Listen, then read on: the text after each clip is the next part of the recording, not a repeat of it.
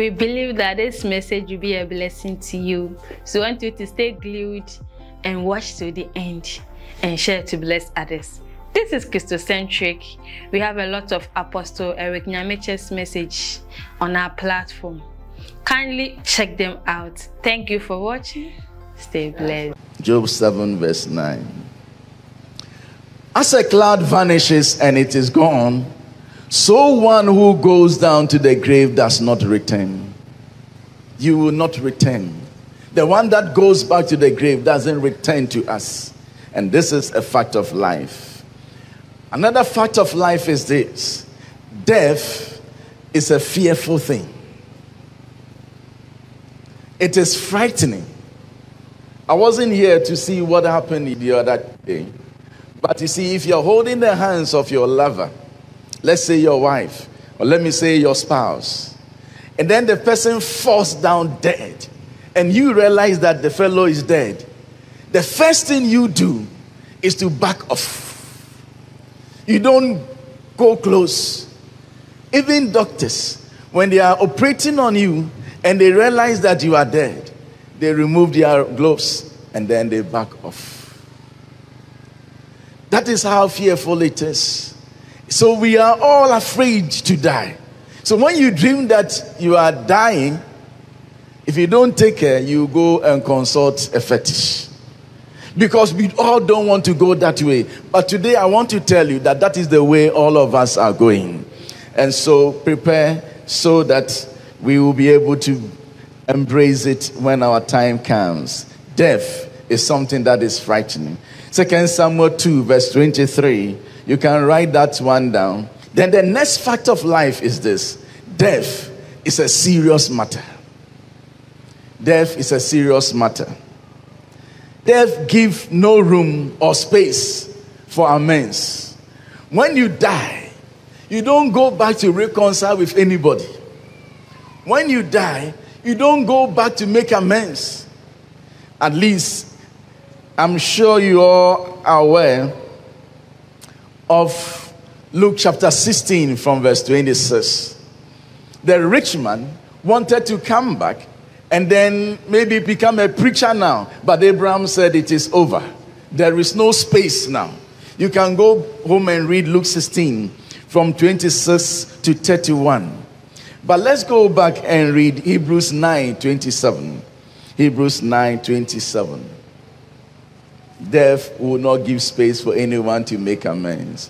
Just as people are destined to die once and after that to face judgment, so once you die, the next thing is to face judgment. So whatever you did in your body, you will stand in judgment and account for what you did in your body. I met this man who was mourning maybe too much. I thought that after the wife was buried and some months have gone by, he should have been able to overcome the grief. But to me, I thought he was not managing it well. So I went close to him. Then I asked, what is the problem? What is the problem? And then he said this to me, I will never forget. He says that sometimes I feel that I killed my wife. I killed my wife. Sometimes I feel that I killed my wife. So why do you have that feeling?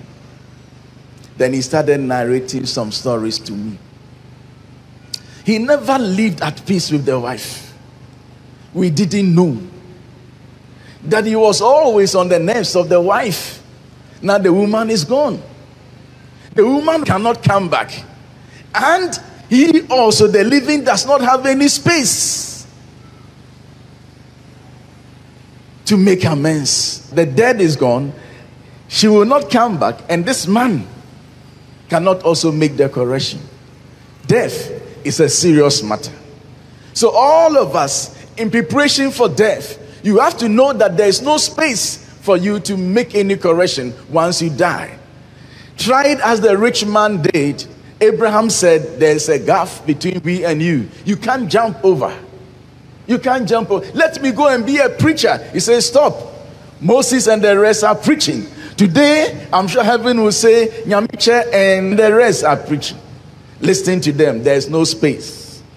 Now, I've reserved 2 to the last. That one will challenge our minds a bit, but I intentionally reserve those ones for us to keep thinking about them. So I have come to the last 2. Death is an enemy. Death is an enemy. 1 Corinthians 15:26. 1 Corinthians 15:26. The last enemy to be destroyed is death. The last enemy to be destroyed is death. And then he moved on to tell us when that was going to happen. Verse 27.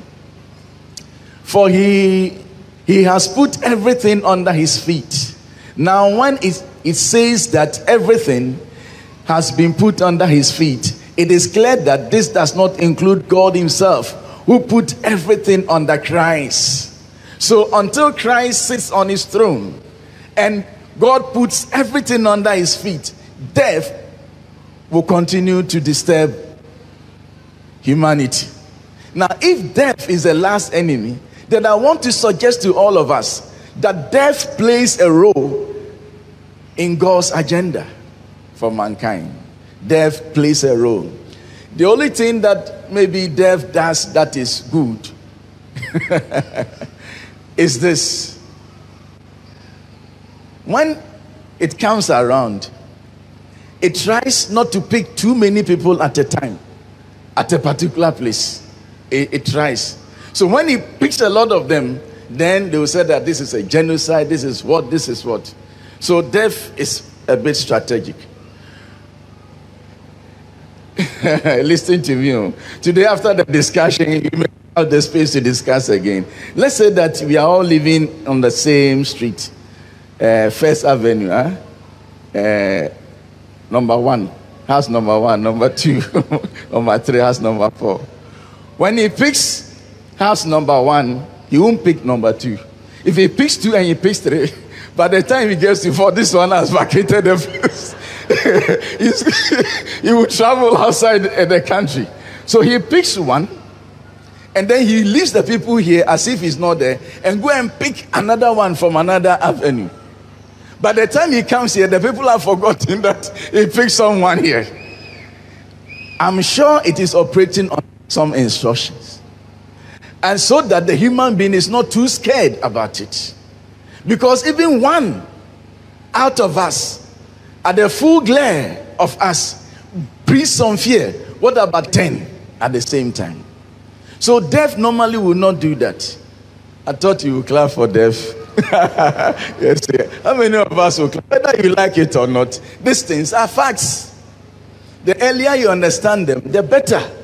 How can 120 something people die at Accra Sports Stadium? That was just too much. That is not what we want. Death will pick us, but it picks us one by one. But it is an enemy. Death has power to destroy, to disturb, to disengage. I said death has power to do what? To destroy, disturb, disengage. Since it is an enemy, it doesn't come to your home to do you good. If death is an enemy, it doesn't come to your home to do you good. Certainly, it will take a father away. It will take a mother away and leave the children bleeding. It doesn't do anyone good. It will take your husband away. It will take your wife away. It takes children from the hands of parents. And they bleed. They bleed.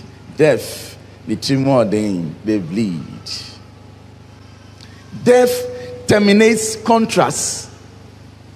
When you have a contract and you don't actually sign it well, and you are the boss, when you die, it is over. Sometimes you are even dead, and the people know that you have a contract, your company has a contract, yet because the main person is dead, wicked people will make sure that the contract is terminated. So death terminates contracts. It disengages marriages. It brings an end to marriages. Death terminates your job. If you are the chief executive in a certain company and you die, that position is not reserved for your child. That is the end. Death terminates all these things. Death terminates all these things. Appointments, relationships, death will terminate it. Your office, death will take it away from you. But I'll combine it with this one, and then I'll draw some conclusions. Another fact of life is this: no one dies for himself or herself. You don't die for yourself. Now, if death picks you and it doesn't leave any ripple effect on the living, then death will not have been too painful.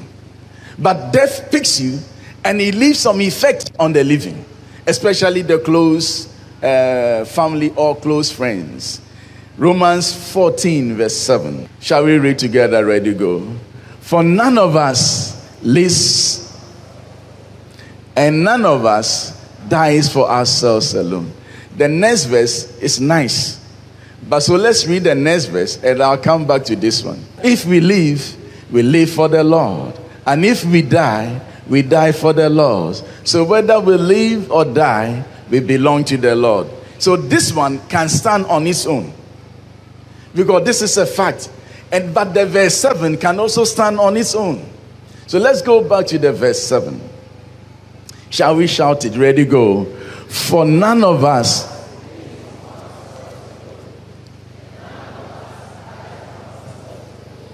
So what does that mean? What it means is that you just don't die for yourself alone. The effect of your death is on the living. I went to this school and I saw this lady. I was looking for her, but they said she was praying. I knew where we used to pray, so I was sure she was there. I was getting close to the prayer room. I peeped and I saw that she was there alone, praying. But she's taking a chair like that, and then she was also sitting on a chair. Then she was pointing the hands to the empty chair like this. So I got closer and then made sure that I heard what she was saying. She was saying that, you, God, you took my father away. Then she said, who will pay my school fees? You pay. And she started crying. When she started crying, I just left the place. I didn't want her to see me. But he said, you have taken my father away. There is school fees to be paid. And then she's saying that you will pay. And then she started crying. Sometimes you don't even know how to pray in the midst of death. If the man died and the man had gone without all these troubles, death would not have been too painful. That is why there are some people who say, yeah. And sometimes the wickedness of death is this: it comes to a home, and then it is so wicked that it takes the breadwinner away. If death has actually discussed with the Bushapeni, they would have given death another person. Yeah, because they would have given death another person. But he just goes and then picks the breadwinner, and then he leaves the whole family destroyed, tattered, without hope. It is because of this that we are looking forward to a new heaven and a new earth. In this fallen world, you better understand the issues so that you don't destroy your heart. Your faith should be kept. Are we together? Am I speaking to someone? Yes. Yes. So I'll combine these two. The fact that death is an enemy, and the fact that you just don't die for yourself alone, and that the effect is left on the living, especially those who are close to you. I will suggest two things that we ought to do. Just two things that we ought to do. Number one, try to avoid death too early in life. Try. Don't say that this one is in the hands of God. You do your part and leave the rest in the hands of God. You see, Jesus died at 33, So let us also live beyond 33. Try if you can. Sometimes we have a theology that death is in the hands of God. But you see, we work together with God. So try to avoid dying too early in life if you can, because of the effect it leaves. I know, like in Ecclesiastes chapter 9, verse 12 says something like this. Let's read this one. As fish are caught in a cruel net, or birds are taken in a snare, so people are trapped by evil times that fall unexpectedly upon them. I know this one. That certain times you are trapped unexpectedly, but oftentimes you can do something about it. You see, even Jesus, when they took the stone, they wanted to stone him to death. What did he do? He sneaked through the crowd. Not once, twice. Because he knows that he was not coming to die by stoning. He had to climb the cross. So, and if you leave these wicked people to attempt to stone you, by the time you say, Jack, we will need a third Adam. So, he had to be smart. If he was smart, how many of us should be slothful? We all have to be smart. So smart, and he was gone. He didn't want to die prematurely. Now, lift your hands and look at me. Try, manage it. Manage it if you can. All things being equal, manage it. Let's go to Job 28, verse 1. Shall we read together? Ready, go. There is a mine for silver, and a place where gold is refined. Then he will make some argument and come to verse 12. Verse 12. But where can wisdom be found? Now he spoke about a place, a mine for silver, a mine for gold. We go down looking for rubies and all the wonderful minerals. And then he asked this question, but where can wisdom be found? Where does understanding dwell? Let's go to verse 13, the next verse. Let's read together. Next verse, please.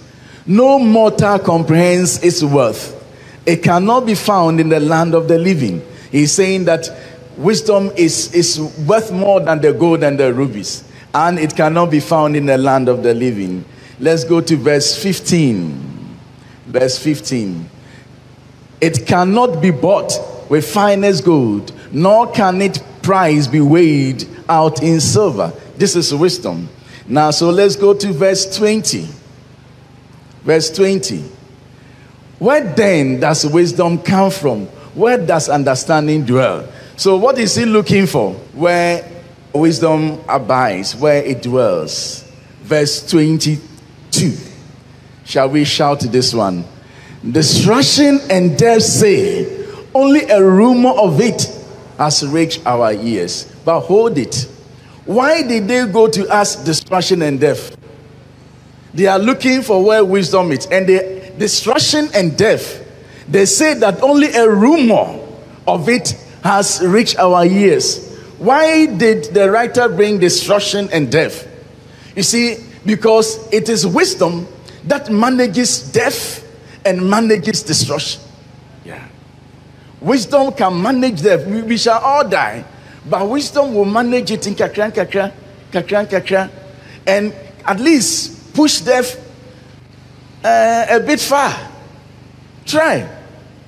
As much as lieth in you, work at it in wisdom. And destruction.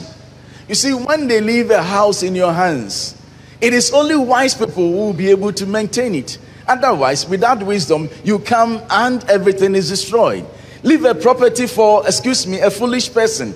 Just as Ecclesiastes says, and everything is destroyed. So, the manager of death and destruction is what? Wisdom. So, they inquired of them. And they said, oh, as for boss, we don't know where he is. We have just had a rumor. Not even a rumor of where he dwells has reached our ears. Now, what am I trying to say? So by wisdom, try to do regular checkups. Yeah. Especially when you are aging. Try and exercise a bit. We went for a conference, and then I saw some of the women. You can see with your eyes that they are not strong. Yeah. The way they are walking, you see that they are not strong. They don't just want to lift their hands and their legs and exercise the body. See, when you see a vehicle coming with your eyes, if the vehicle is robust, you don't need to touch the body. Sometimes you can weigh it with your own eyes. So when human beings are not strong and their frame cannot hold them, you can see with your eyes. You can see with your eyes. Because they are not strengthening, they are not exercising. With wisdom, you can delay death for a while. Am I communicating? Then you have to take some rest. Yeah, if my wife were here, she would have opened her two eyes. So who is speaking? Hey! But today, because she's not here, I will stress on rest. Now, but listen, the only thing is that rest is a concept. It is attached to work. It is because of work, that is why we have rest. We all had rest after God has worked. So when you are always resting without working, it is laziness. Yeah. So you rest after work. So when you don't work, there's no need for you to rest. So when you're always sleeping in the name of rest, it is slothfulness. Have I interpreted that well? Yes. So you rest. You rest. You see Jesus taking a rest in John. So you go and search for that one. So rest a bit. Rest. One young man died not many months ago. He was rushing around midnight to the mountains, and he had an accident and he died. The car he was using was a big car, but the way the vehicle somersaulted, people saw that the speed was just too much. You see, when you are speeding, remember that you can go home too early. So manage the speed limits. Some of you are young men and you have nice vehicles. Sometimes don't think about yourself. Think about the reckless one coming and the one behind you. Drive with some wisdom so you can prolong your life a bit, so you are not claimed because of accidents.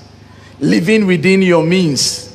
When you borrow too much, like a certain country, you'll be in trouble. Yes. You will be in trouble.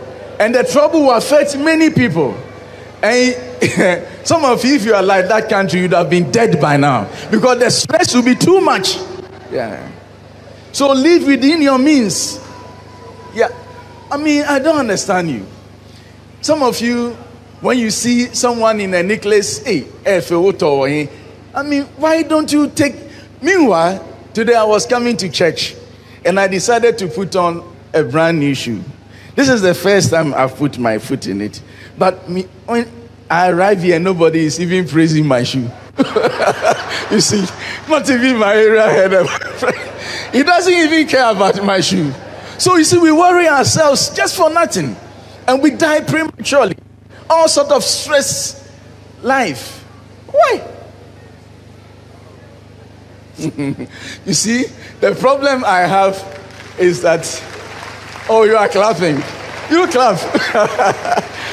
That's why I said I'm leaving the last one for this time. You see, people work very hard to get money. And now, the doctors will intentionally invite them. Don't eat this. You can't eat that. You can't eat that. Not that he has money, don't take sugar. Don't take milk. When he didn't have money, you see, he stresses himself. And now the body cannot even eat anything sweet. That is how mobile we are. Don't eat that. A certain apostle went to see the doctor, and the doctor said, don't eat rice. So, David, rice they made it. Don't eat rice. Say rice they made it. But when the doctor says, make sure that you don't take this because you are diabetic, don't see Coke and say that mekondo. That you'll be dealing foolishly with your life. You go to the premature grave. I don't know how the angels receive people like this, but I can suggest to you. So when they see you coming, they'll say, who is this? Then you say, I am so sorry. So, why? Why are you coming? There's so much work to be done. And you have come. Some of them will be discussing whether we should beat him and let him go back or we should accept him. Don't take what I'm saying for granted. The problem we have in life, and many of us, we die because of a stressful life. Yeah. Stressful life. And some of the men too, they are married, but they are managing other women. That one too is stressful. Very, very stressful. And some of you too, you are managing some men. Even on yourself, on your mobile phones, the kind of messages you have. When you see your husband coming, you are stressed. These things will kill you, I'm telling you for a fact. It will take you to a premature grave. Number 2, put your house always in order. Put your house always in order before you die. Because you don't die for yourself. So try to put your house in order before you die. It is necessary to put your house in order before you embrace death. I'll give you 2 scriptures. I'm sure it will be self-explanatory. Isaiah 38 verse 1. Isaiah 38 verse 1. This is God himself going to speak. In those days, Hezekiah became ill and was at the point of death. The prophet Isaiah, son of Amos, went to him and said, this is what the Lord says. What? Put your house in order. Because you are going to die, you will not recover. So when God knew that Hezekiah was going to die, God had to tell Hezekiah that we don't die without putting our houses in order. So put your house in order. And then we have also said that wisdom manages well. At least it can push it a bit back. Let's go and see this wise man and his action. 2 Samuel 17 verse 23. 2 Samuel 17, 23.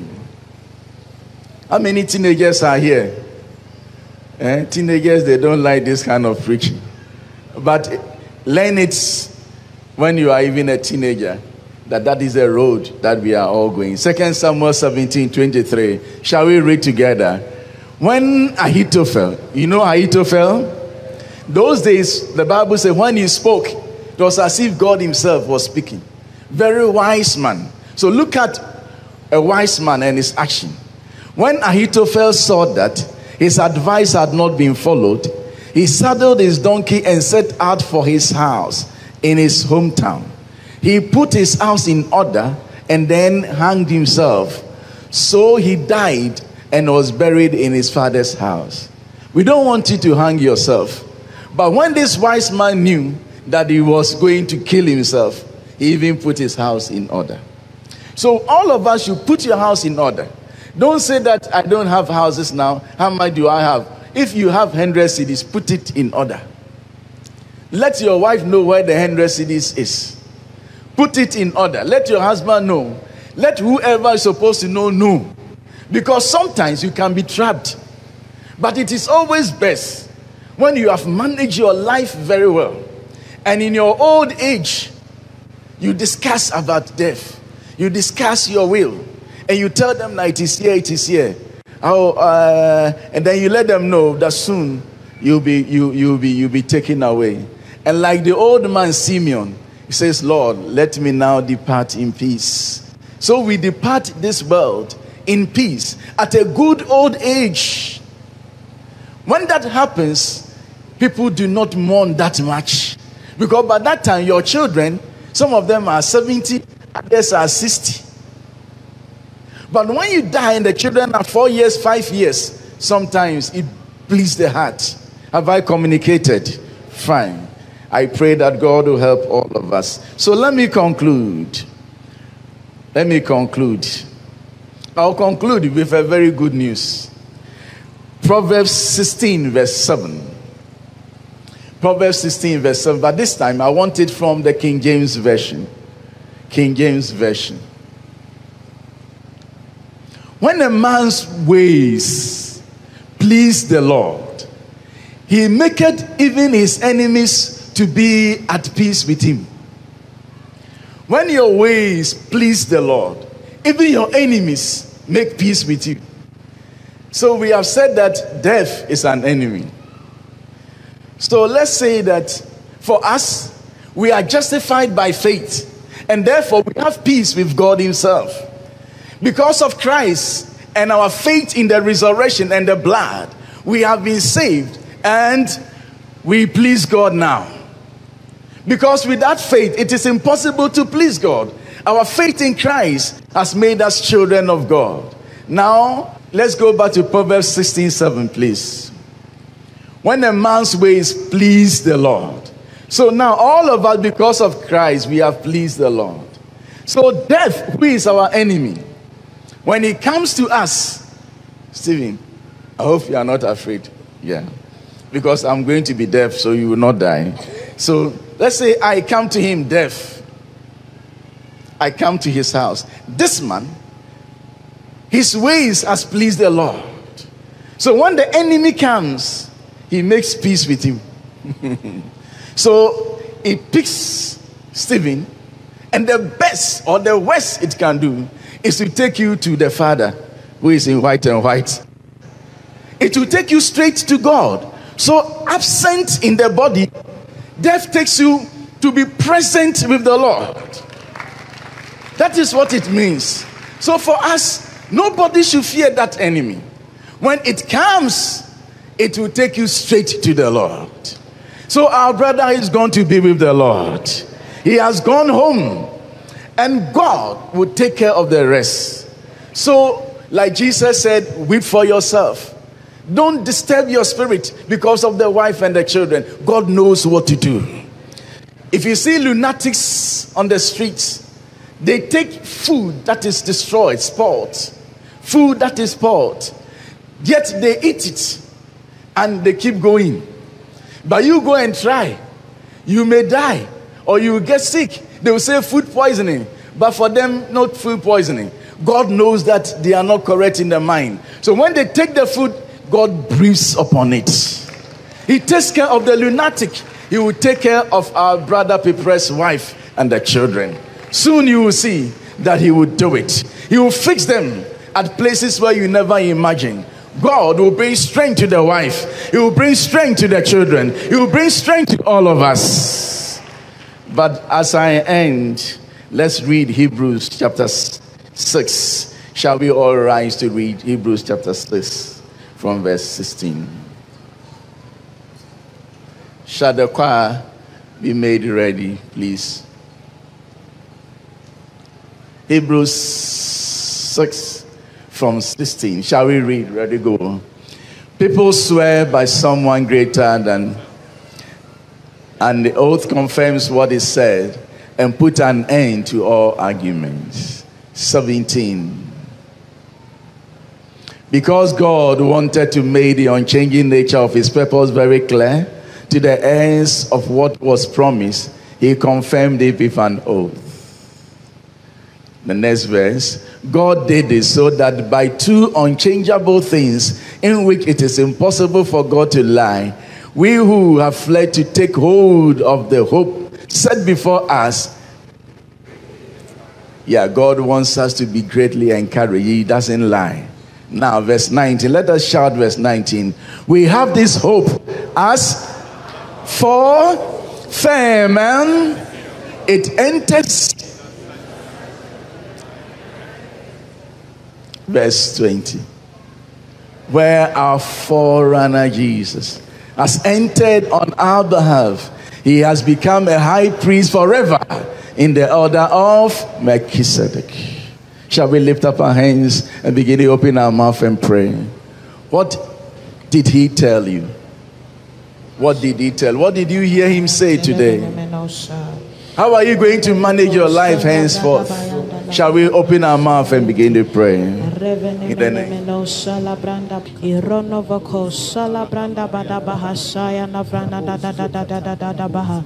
Malene venemeno shali branda baya iko ravana mahasenevedes razada bragada bahasende venemeno shala branda imako shaya neveneme. Help us, Lord. Help us, Lord. Help us, Lord. Steadfast and sure, while the billows roll fast into the ground which cannot move, grounded firm and deep in the Savior's love. We have an call that keeps the soul steadfast and sure while there billows roll to the rock which cannot move, grounded firm and deep in the Savior's love. We have an call that keeps the soul steadfast and sure while the billows roll to the rock which cannot move, grounded firm and deep in the Savior's love. I met this elder of ours who was a steward for one of Nigeria's president, Obasanjo. So when I was discussing with him about this Nigeria, I asked of how old the former president of Nigeria is. At the time, he said he was around 84, thereabout. Then I said, but that man looks strong. And this elder told me, he planned to live long.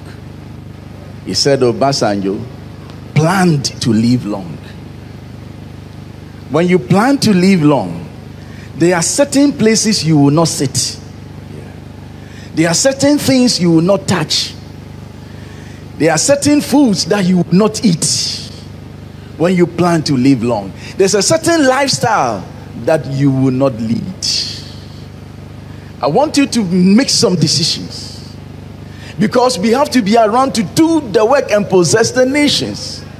So how are you going to plan to live long? What are you going to do? Now, number two, apart from planning, pray about long life. Pray that God, give me long life. Add prayer to it, because he has life and he can give whosoever he wants to give. Shall we lift up our hands? Thank you, Lord.